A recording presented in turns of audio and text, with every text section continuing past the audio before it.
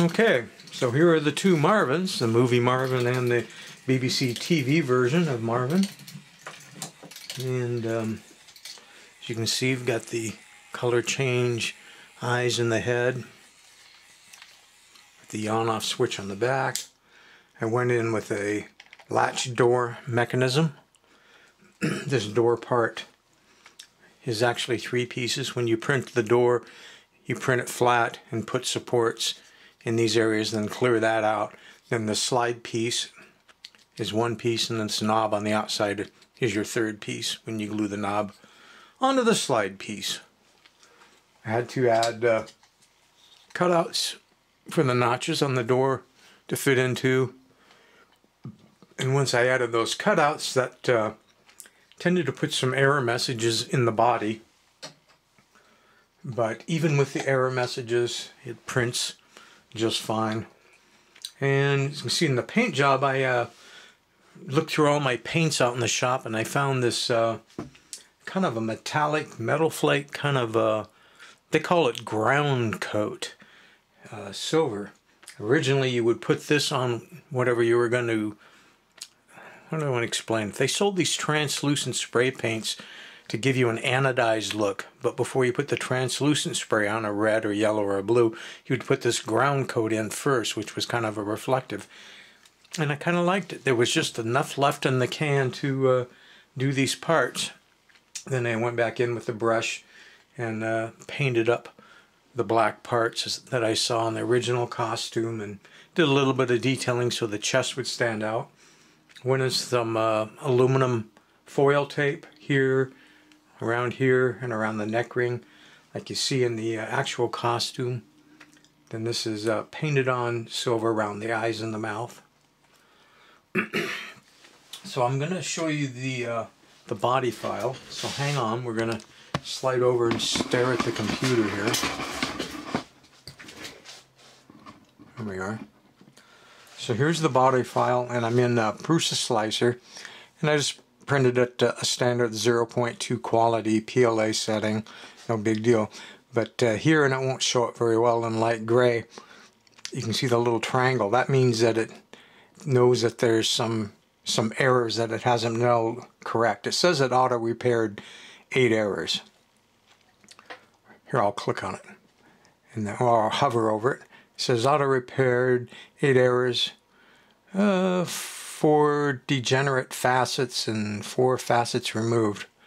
And I can right-click to fix it through NetFabs, but if I do right-click to fix it, it just locks up and never does anything. So without fixing it, it prints just fine, so there's no reason to print it.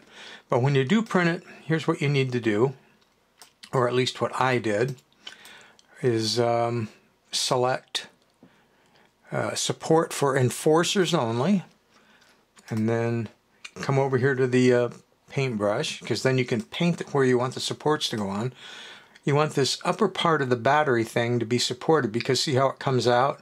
If it was straight across, you could just bridge it, but because it comes out, you can't bridge it and get a clean print there. So just run your paintbrush along there, and it'll go, okay, I need to add supports there. Then on the inside, underneath this battery box where that hole is, we need to support it, and we might as well just support that whole thing. So we can tip this like this, we get the inside of that, and then basically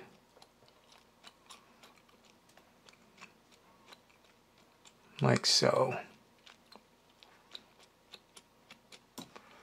And that should allow you to print it with just supporting that part. This is a sacrificial top. It's just 2 layers of plastic thick, so 0.4, and you just go in with the X-Acto knife and cut that out when you're done. Now when it comes to actual supports, I like I'm going into support material, then I'm going into the type of support. Don't go with grid because it's a lot. The organic is what we're going to go for. And I'm going to go over here and say slice so we can see what the organic's going to look like. Maybe I should zoom back. Okay. So it makes these organic tree-like supports. And the nice thing about this, if I'd gone with the regular one, it would have built it up and left more stuff to break away. These little tree supports just go where I wanted them, nowhere else. This whole tree just lifts away. Very clean. Then on the inside, they put little tree supports to support that bottom edge of that battery box around that hole, like we wanted. Very easy to remove. Works very well. So that's the secrets to printing the body. Ignore the fact that it says it needs to be repaired. It will slice and print and just fine. Put the supports in like I showed there. You should be good to go. And there we have it. It's our two Marvins. Is there anything else left to say? This is the N20 dual shaft motor. This is the 30 RPM around 3 volt, but I'm running at 4.5 volts because I have 3 AAA batteries in there. As you can see, when you put the battery box in, center it so there's gaps everywhere. Gap on the bottom, gap at the top, gaps at the side. So in other words, glue it in the middle. Because that way I can take the red wire off the battery box, run it down this side, go to that hole that we saw there, go through that hole, and solder it to the switch.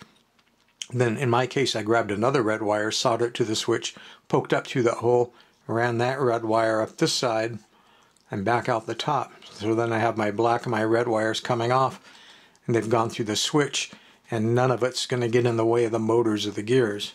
I'm not sure if the red wires are showing up here. Let me see if I can turn the light on. I guess it's light enough in the room I can't force the light to come on. But trust me, there is a red wire back down in there, and there is a red wire in there, and they both come around and had them just poking up.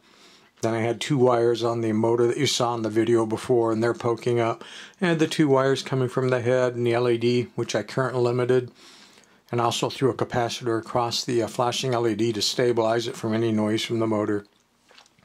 And you can join all those wires together because you've got basically the whole top of the body to cram those wires down into. The arms, there are 632. In this case I used 3/4 inch long, but I could have used something shorter, like 5/8 or something. And a couple of springs, and tightened them in so the arms are spring loaded so that they can stay wherever I put them, and I don't have to worry about it unscrewing or anything. Super stable. No wobbling around at all. Very good walker. Very happy with the way it looks and the way it ended up. I think it makes for a much better looking toy than it did a costume on the TV show. It looked kind of goofy in the TV show, but as a toy it's very unique, very good looking.